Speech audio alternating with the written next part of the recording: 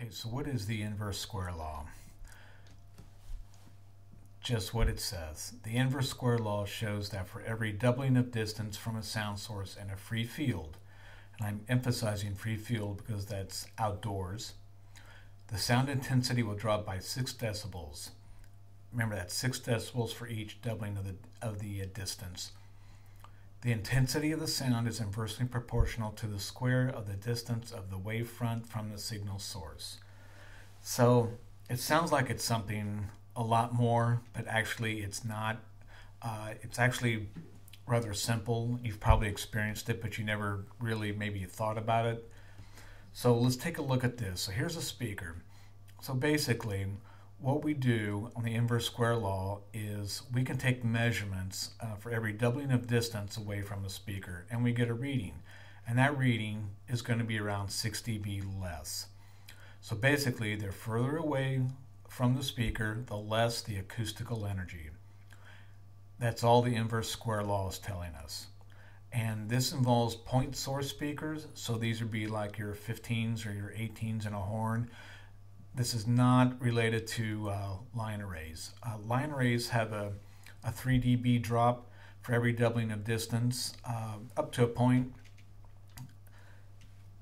So let's take a look at this. So for every doubling of distance, the SPL, sound pressure level, drops by 6 dB. So if we have a speaker sitting out here, and let's say that we double the distance from the speaker on out. Let's say we're doing an outdoor show, and we can look at taking readings every so many feet. So for every doubling of the feet, we can take a reading. So if we take a reading here, then every doubling of the distance is going to be negative 6 dB from the point where the reading was taken. So if we do one at 6 feet, we'll do one at 12, 24, you get the idea, up to 96 feet. So if we start out with 100 dB, every doubling of distance, the dB is going to drop by 6 dB.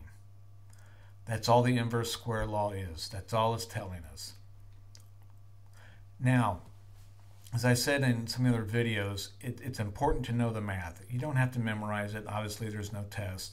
But it is good to know the math behind this. So let's take a look here. Here's an example, outdoor show. Front of house is 50 feet away. And the park boundary is an additional 60 feet back behind where this picture was taken. So we can use the inverse square law to estimate what our SPLs are going to be back behind us.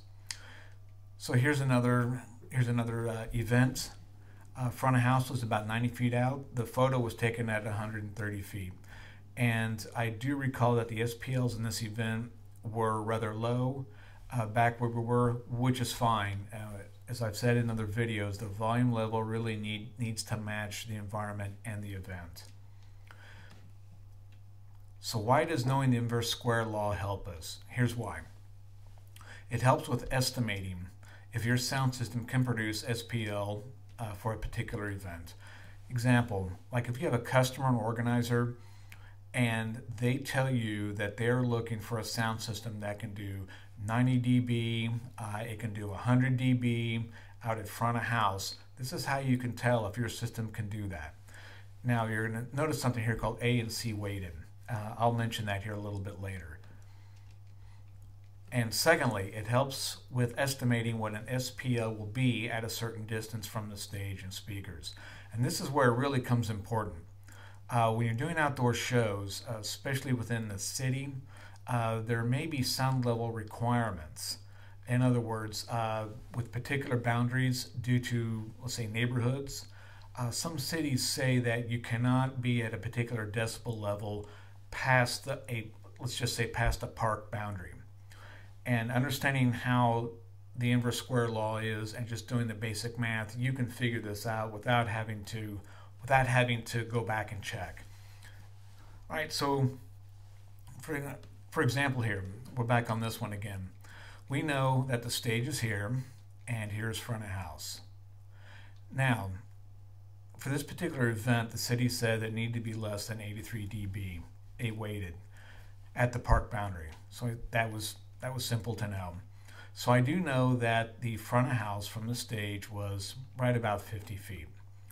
And I do know that from front of house back to the property line was an additional 60 feet. Now, I took some readings during this event, and this event wasn't too bad. It wasn't heavy rock by any means. There was a lot of vocal, but there was the band played occasionally. And when I metered it at front of house, I had 85 dBA. Now, I do know that from the stage back, I was measuring, let's say, 100 feet. So I knew just beyond the 100 feet mark was the property boundary of the park. So I knew that with 85 dB at front of house, I knew that doubling the distance, so now 100 feet from the stage was going to give me 79 dB. So I didn't need to go back and meter it to check it, because I already knew if I'm at front of house at 50 feet, all I had to do was double the distance, subtract 6 from my reading, and I knew that I was at 79 dB, which is well below the 83 dB the city had required.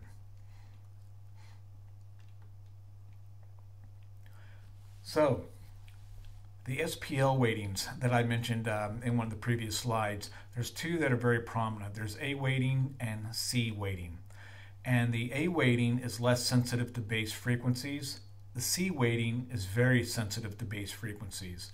So if you look at the chart, you'll see that bottom curved line, letter A. Okay, that's an A weighting. Now if you look at the frequency range, let's say between 50 and 200 hertz, notice how quiet it is if you look at the scale on the left-hand side, the database level scale. It's very quiet. In the top left of that graph, you'll see the letter C. That small little line, that shows how much louder the SPL ratings are for a C weighting. So if a city or somebody comes up to you and says, hey, you cannot exceed a particular decibel rating, a decibel level at this boundary, they need to tell you either it's A weighted or C weighted. If they just tell you it's a decibel, it's probably safe to assume I would just start with an A. So this is how we can use inverse square law to help us do our jobs better. So as always, thanks for watching.